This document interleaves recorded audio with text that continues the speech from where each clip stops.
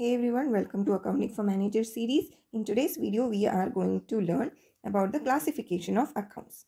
So let's get started. Before we can learn about the classification of business accounts, we should know how to analyze business transactions. Okay, that comes as the first step in our accounting process or the accounting cycle, that is identification of transactions or business transactions. So analysis of business transactions actually involve 4 steps.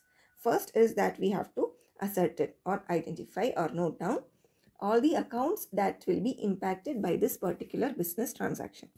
After that, we need to ascertain the nature of the accounts that are involved in the transaction.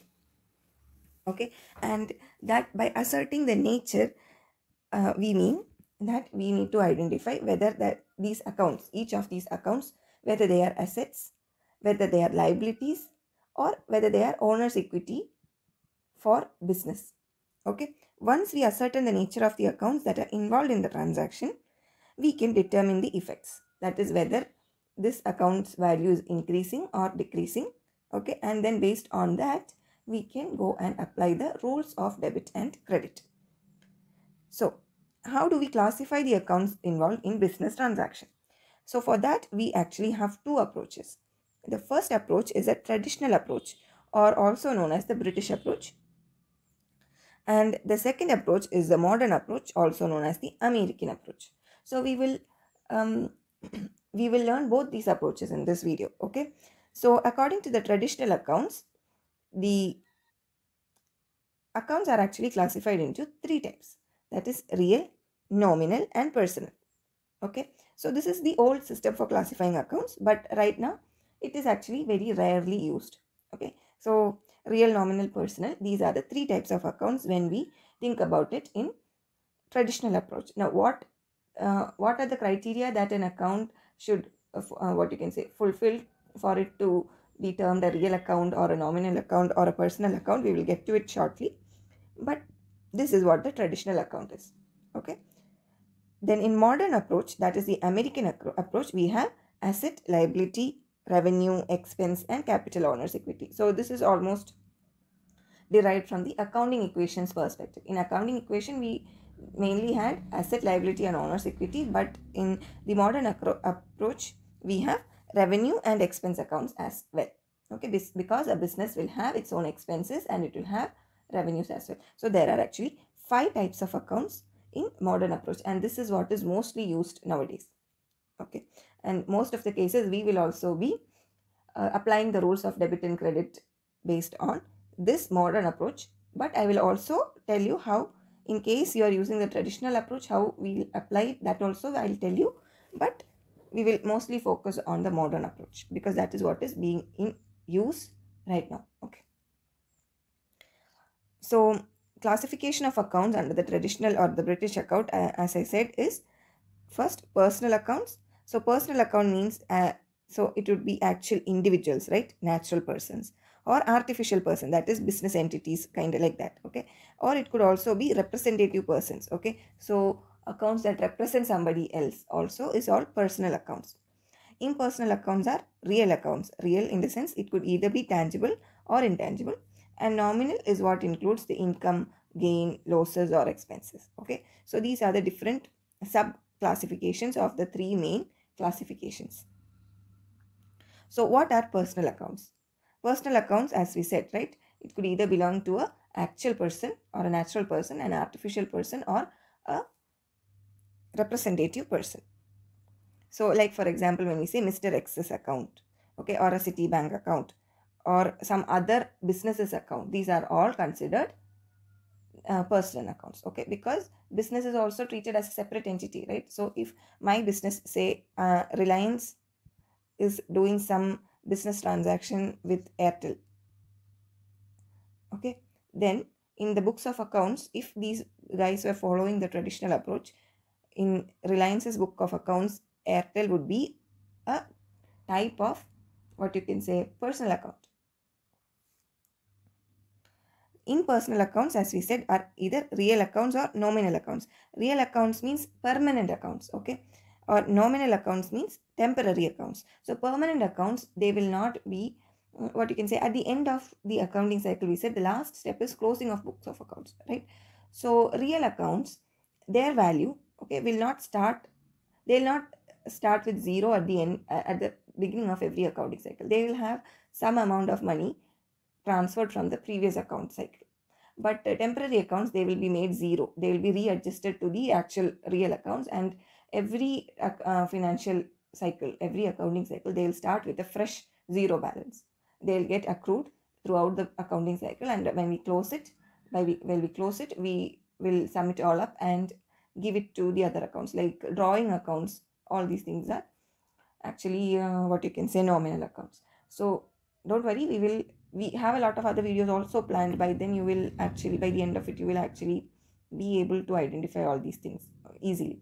So even if it is, you're finding a little bit difficult to wrap your head around and identify transactions by yourself, don't worry, stay calm, we'll get there soon enough.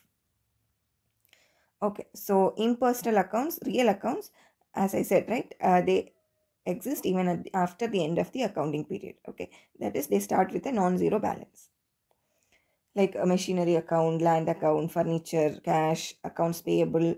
All these things are real accounts. Okay, and they are listed in the balance sheet of the businesses, because because of this, they are also referred to as balance sheet accounts. Nominal accounts, as I said earlier, they will be closed at the end of accounting period. And at the next accounting period, they will start with a zero balance. Okay. They cover issues like income, gain, expense, losses, all those things. Okay. And they'll accumulate all the income or expense or losses, and they will be used to prepare the income statement or trading profit and loss accounts, all those things.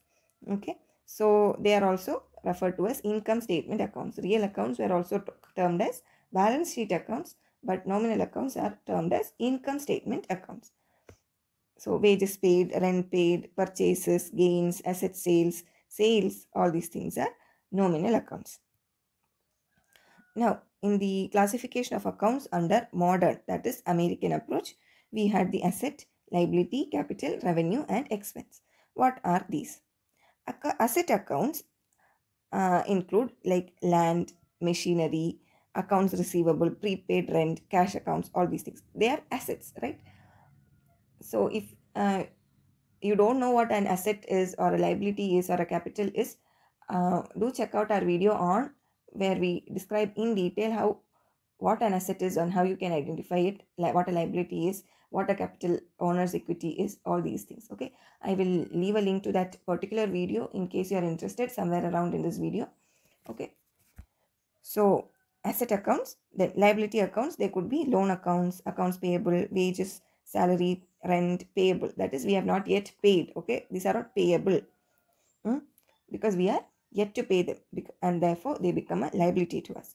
Revenue accounts could be sales account, service revenue, rent revenue, interest revenue. Like rent revenue, when we have a building and we have given it for rent, then we get revenue out of it, and that revenue we write it down in rent revenue. Okay, expense accounts, wages expense, commission expense, salary expense, rent expense. If we are owning, if we have rented some property, then definitely we will have to, once we pay the rent, then it is a rent expense. Capital or owner's equity, like it could be Mr. X's account or the capital account, like that. So let us do a small exercise now. We have a list of accounts mentioned over here. Okay, list of 8 accounts. Now, since right now we have learned both the traditional and modern approach, right, on how we can classify what are real accounts, what are nominal accounts, what are personal accounts, or what are asset accounts, liability accounts, capital accounts, revenue accounts, expense accounts. All those things we have learned right now. Okay, at least its definition we have.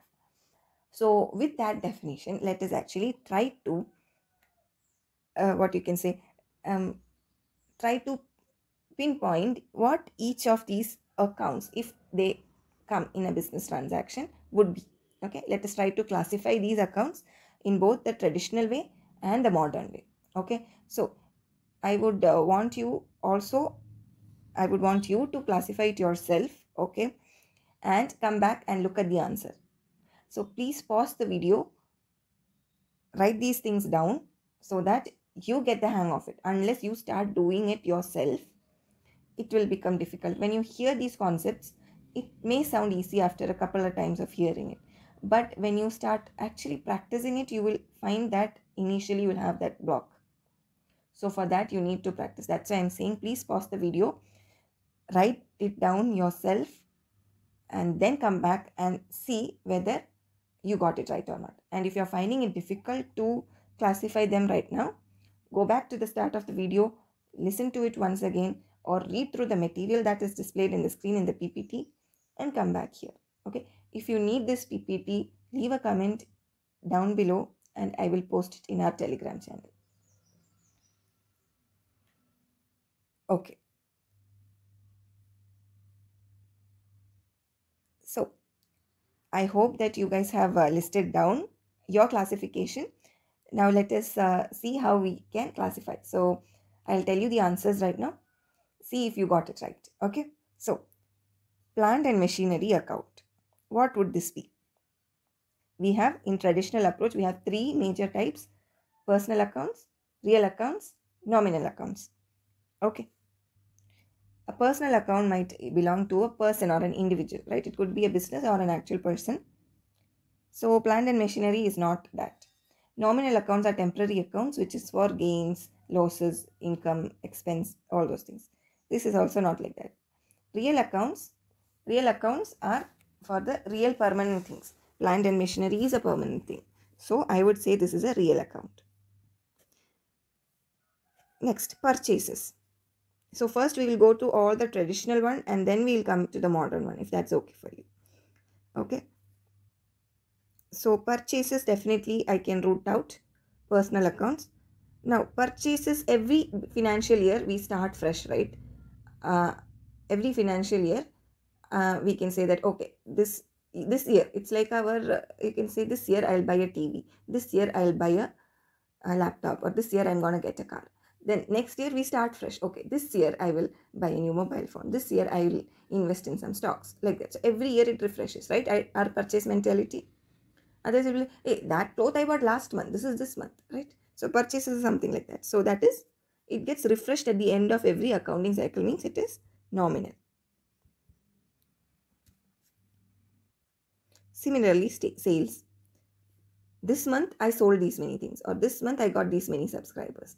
This month or this this financial year we made these many billion in sales. Next year we again restart, right? We don't carry forward, yes, last year sale to this year. That sale was last year, we sold it last year, now we have to do the same thing or improve upon it this year. So that is also nominal account because it will get refreshed. Rent. Once every month I have to pay rent. This month I paid rent means I cannot say that next month, hey, I paid last month or I paid it last year. No, it doesn't carry forward. It also gets refreshed every year. So I will say nominal account itself. Land and building. It is real accounts because they are permanent. Okay, cash account.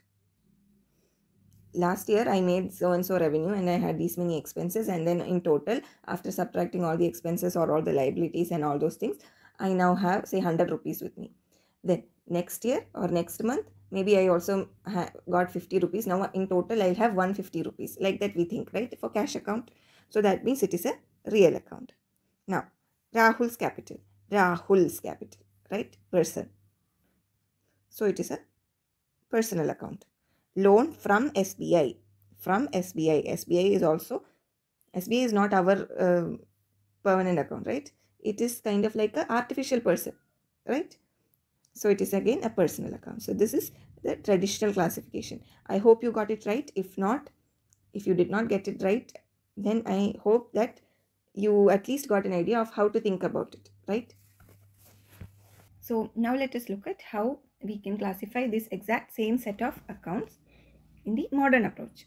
So modern approach means there are 5 kinds of accounts: assets, liabilities, owner's equity, that is called capital accounts, expense accounts, and revenue accounts. Plant and machinery. What do you think? It is an asset, right? It will give the organization revenue. It is an asset. So plant and machinery will be an asset. Purchases when we purchase something, especially when we say purchases, it is an expense. It is something that results in an expense for us. So this will be an expense account. Sales, it is a form of getting revenue, right? So this will be a revenue account. Rent, again, is an expense. Land and building, they are assets. Cash in hand is an asset. It can be used for something else. So it is an asset. Rahul's capital. So this capital was given from Rahul. But since it is a capital for our business, this is a capital account or an owner's equity account.